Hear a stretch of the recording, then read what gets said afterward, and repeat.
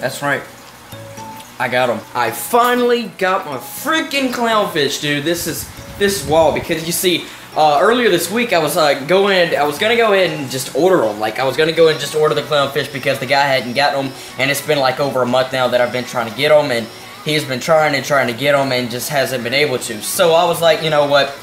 Let me just order myself. Went there today just to pick up some frozen food, just look around. I literally look up and they're right in front of me. Right in front of me. Pretty freaking crazy. But yeah, we got them. They are separately bagged because, you know, clownfish do like to kind of nip at each other. Now, I said I would probably be getting the snowflake clownfish. These are actually a frostbite clownfish. I mean, it's just more or less a variation of a snowflake, but they do look a little bit better than the snowflakes, I gotta say, just because they have more white on them. Anyways, they're pretty freaked out, and I don't want to freak them out anymore, so we're gonna go in and get them into the tank right here. This tank right here has literally been like cycling for like 3 months now. Like, it's been cycling that long. The only thing we have in here are just some hermit crabs. There's one right there, and there's another one right there on that rock. But I'm gonna get a cleaner shrimp next weekend for the tank, and then I'll be adding more rock. But for now, this is what they're going into, 28-gallon BioCube. Got a little algae on the front, got to get some snails for it as well. Still didn't have any snails, so I'll just go ahead and wait till next weekend when we go ahead and get the cleaner strip for it. The fish picture in the last video was a green terror cichlid. Brandon got that correct, so shout out to him. This is the fish picture for this video. Be the first one to comment down below the correct name of that fish. If your comment is pinned, you'll get a shout out in the next video. But without any further ado, let's go ahead and get our frostbite clownfish into their new tank. Alright, we got them right here. And, oh, there they are. These guys are gonna look so dang cool in here. Now when I get them in the tank, I'll probably be able to show you guys a little bit better, but they actually have kind of like a bluish tint to them, like around their gills. I think it looks really, really cool, but you can't really see it right now. But we're gonna let those guys acclimate, and we're gonna go check out some other fish right now. So these fish right here have been doing great. There's the electric blue Jack Dempsey right there. There's one of them. There's the other guy right there, and the spiny eel is right back up there in that cave right there. You can see him back in there, and he has been doing great in here. I've actually been feeding the tank some brine shrimp out throughout this week. I'm going to switch it back up to blowworms now. It's good to, you know, kind of switch it up, and that leads me to my next topic, which is that I'm probably just going to feed the frostbite clownfish just like some brine shrimp. They should do totally fine with that, and then I'll switch it up, of course. But yeah, all the fish in there have been doing great. Jack Dempsey is out right now. He's actually been coming out a lot more recently. And there's the bitcher right down there. Oh, here he comes. Thought he was just peeping his head out, but there he is right there. We're gonna come back around and feed all the fish in a minute, but I'll just giving you guys an update on them. There's the convicts right here, male and the female. That's the female's little hideout inside the clay pot, and the male, of course, just kind of stays back there. But they've been getting along a little bit better out through the week, but they're still pretty aggressive towards each other. And the flowerhorn, of course, he has been doing great in here. He's been absolutely loving his new tank. There he is right there. When I come in here, he likes to go like side to side. He ate not too long ago, so I'm not gonna feed him right now. But yeah, he's been doing absolutely great in here. And I asked you guys the last video to name him, and I think I found a name for him. Chungus. Yeah, Chungus. I don't know why I liked it, but I just thought it would be a great name for him. So yeah, the flowerhorn's name is Chungus. The pea puffers in this tank have been doing great as well. There's 2 of them right there, and the other 2 are back there somewhere out through the tank looking for food. Now that big guy right there is by far the most personable one out of the 4, and he is also the most active one as well. And the pool pond, the turtles in here have been doing great. I gotta turn the wave maker back on, and it won't be long before we actually start adding fish in here. Alright, so it is about time now to put our clownfish into their new tank. Alright, got one of them right here. I'm actually just gonna get these guys with my hand, so. Alright, there he is. And into his new tank. Look at that guy. That is amazing. Alright, we got this guy right here. This guy's actually got a little more black on his fins. And there he is. Look at those guys. Now keep this in mind. These are the first ever saltwater fish that I've ever kept. But those guys right there are just amazing.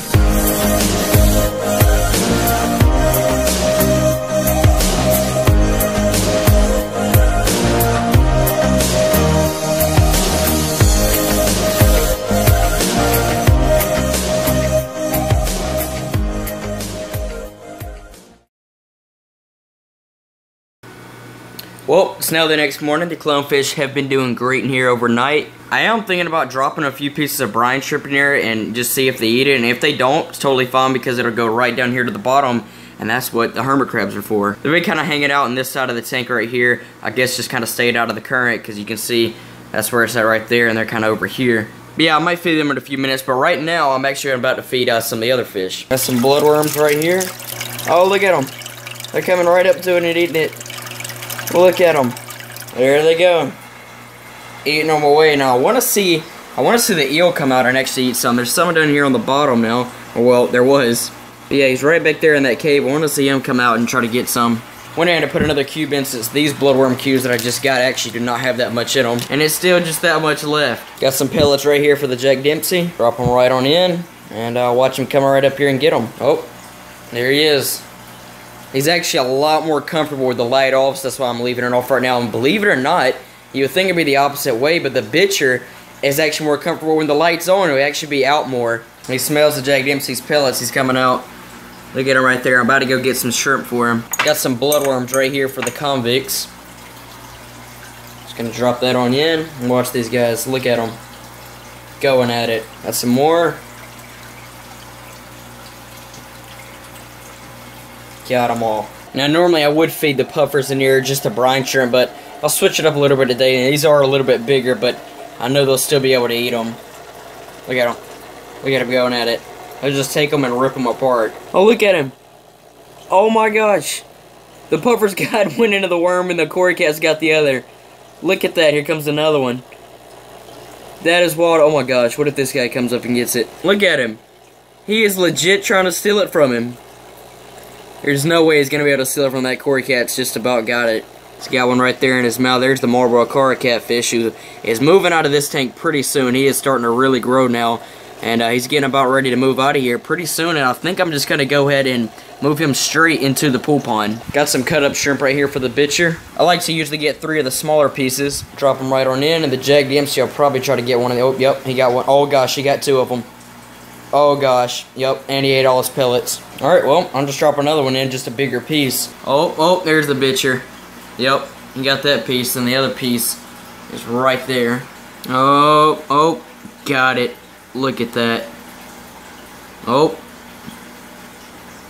Gone. Just like that. Now, I said that this tank right here, this 55-gallon tank, was going to be a community tank with a whole bunch of, like, big schooling tetchers and stuff like that in here. But I've since changed my mind because I'm actually going to make this an African cichlid tank. Now, before I actually started showing my tanks on YouTube, this used to be an African cichlid tank. And then I turned it into like an exotic fish tank. But that's what I'm going to do. I'm going to turn it back into an African cichlid tank actually next video. Alright, so I got some brine shrimp right here in this cup. I'm going to put a few in here and let's just see if they eat them. The current's probably going to take them right down and they're really small, but I don't know. Let's see what they do. Alright, there's some. Oh, we got it. Look at that. They got him. He's eating it. He spit it back out, and then he ate it. Well, I guess they are eating. Alright, I'll put some more in right here. Look at them. They're really going at them. The ones they don't get, I'm just letting go down to the bottom for the hermit crabs to get. Here's a big guy coming out right there. Look at that guy. They're not really seeming to like them like a whole lot like they would like some other types of food. I'll just have to find out what they really like. Because some of them they're actually eating like that guy was. And they spit them right back out like that. But they did eat a few of them. See them?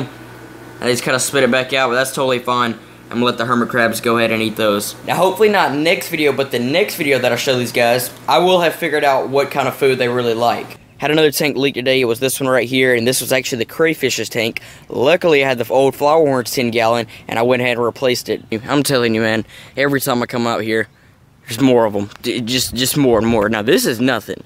This is literally nothing. If you've ever seen my pond, like in the middle of the summer or anything like that, it looks like grass out there because it's nothing but lily pads. And, like, you can see the cutoff line right there. Now, they kind of form in a spot where it only gets about 5 feet deep. They can't really form anywhere where it gets deeper than about 5 or 6 foot because not enough sunlight is able to reach the bottom for them to grow. That's the deepest part of the pond. It gets about 12 feet deep. It's probably around 12, 13-ish right now because the pond is, like I said, it's pretty high up right now. Well, that is pretty much it for now. We finally got our clownfish. Man, did it take a while. But they look really well. They're only about 1 inch right now, so they got some growing to do. Like I said, I still got to really figure out like what they really want to eat. So drop some comments down below telling me, you know, what you think I should try to feed them and just to see if they like. Next weekend, I'm going to get a cleaner ship for the tank and also some snails. But anyways, be sure to drop a like on the video. Hit that subscribe button if you're new to the channel. But anyways, guys, with that being said, you guys, I'll catch you on the next video. Peace.